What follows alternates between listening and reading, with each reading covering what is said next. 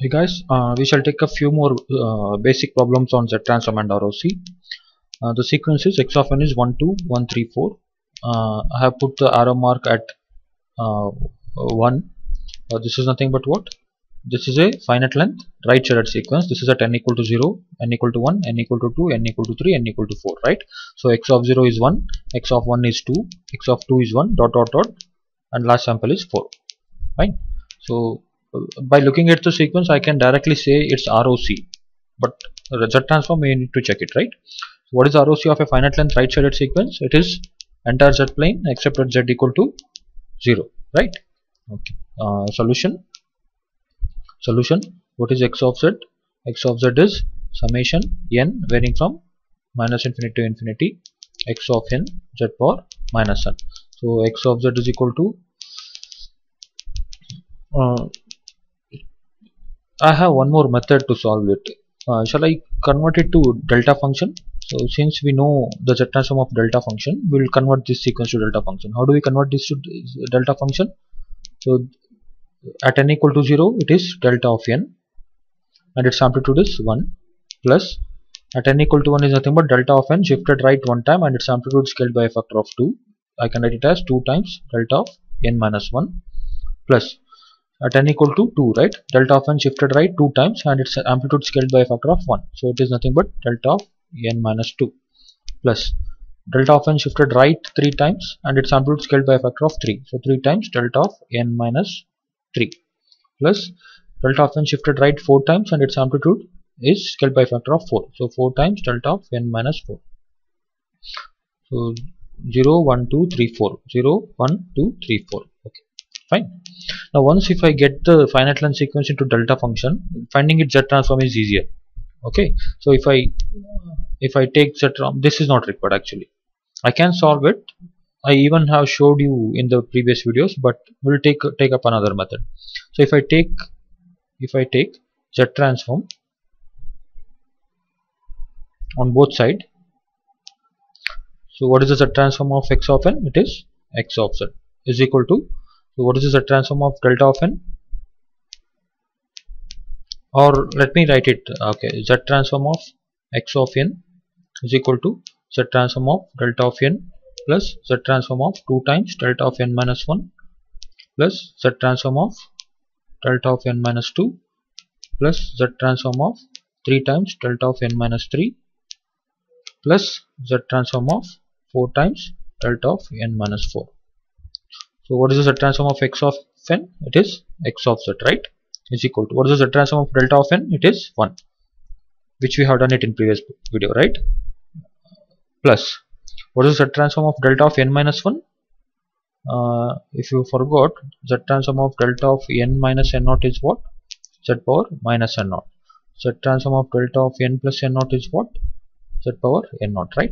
So here Z transform of delta of n minus n naught is 1, right? So it is Z power minus 1, and 2 you retain as it is because linearity property holds good in Z transform, which we will prove it later. Okay, plus this is Z power minus 2 with no scaling, right, plus this is 3 times Z power minus 3 plus this is 4 times Z power minus 4. Fine. So this is the Z transform of the sequence of this. Okay, and what is our ROC? Magnitude of Z is greater than 0. How did I write this? Because it's a finite length right shaded sequence. Correct now? Okay. So similarly, I'll write it here itself.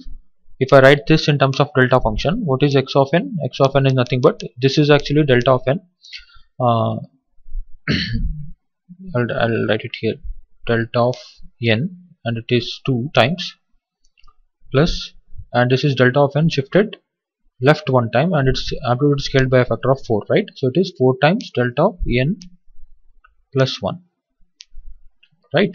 So plus this is delta of n shifted left 2 times, its amplitude scaled by a factor of minus 3, so it is minus 3 times delta of n plus 2, and this is delta of n shifted left 3 times, its amplitude scaled by a factor of 4, so it is nothing but 4 times delta of n plus 3, and this is shifted left 4 times, so it is delta of n plus 4 plus. So this is how we can convert this sequence into delta function. And again, these things we have discussed in the previous videos. I don't know, it might be in a prerequisite video of convolution sum, but we have discussed it. If you want, you can go to that videos. Okay, now if I take Z transform on both side,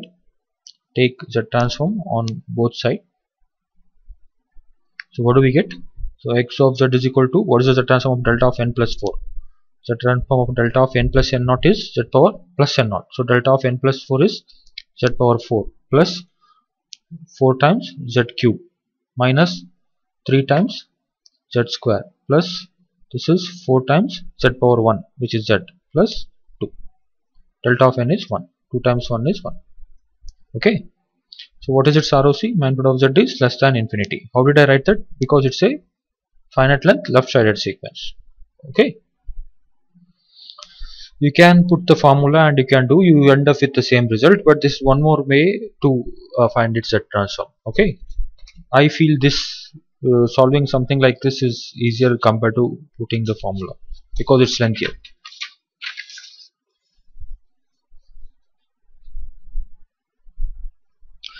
Now the next problem is x of n is it's a finite length double sided sequence, right? So solution, so I'll convert this into delta function. So x of n is equal to, so this is at n equal to 0, it is nothing but minus of delta of n. Why did I write minus? Because it's get by a factor of minus 1. Okay, plus, so shifted right one time, shifted right two time, and its corresponding scaling factor, which is nothing but 3 times delta of n minus 1 plus 2 times delta of n minus 2. And this is shifted left one time, shifted left two time, right? So 2 scaling factor is 2 and 1. So it is 2 times delta of n plus 1 plus delta of n plus 2, because no scaling factor, right? So take Z transform on both sides.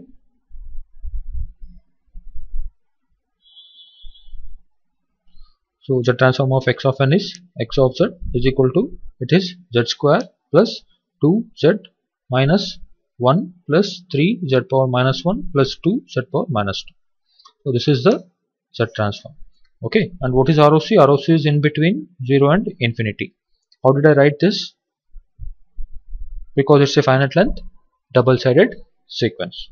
Okay, now next sequence is u of n minus u of n minus 5.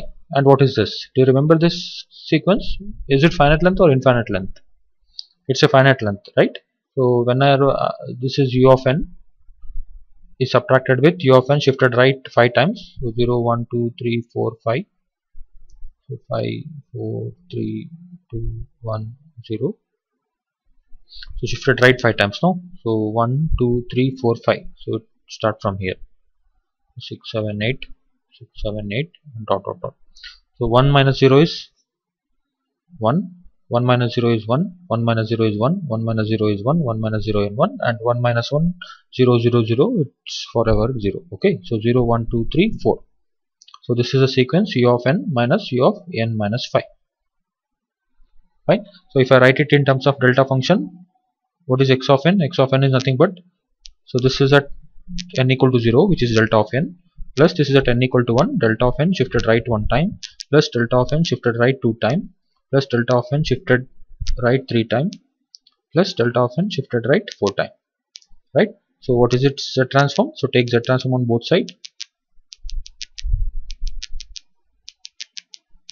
So what do we get? X of z is equal to, so it is 1 plus z power minus 1 plus z power minus 2 plus z power minus 3 plus z power minus 4. So what is its ROC? Magnitude of z.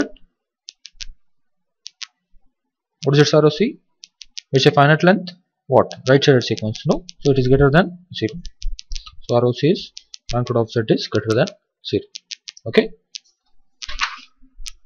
Next. So next sequence is x of n is 0.9 power n u of n. So solution. So this is of the form, what? X of n is equal to what? A power n u of n form, right? So it's a infinite length right sided sequence, and we derived this Z transform now. So what is the transform of this? X of n, which is equal to x of z. What is the Z transform of a power n u of n? It is z divided by z minus a, right? What is its ROC? Magnitude of z is greater than magnitude of a, right? it's outside the circle with radius a. Okay, so therefore what is x of z for this sequence? It is z divided by z minus a, and what is a value? It is 0.9. Magnitude of z is greater than a and a is 0.9. Okay, so this is the z transform and ROC, and I have to sketch the ROC. ROC is, the pole is at 0.9. This is the circle with radius 0.9, so it is outside. So this is the ROC region.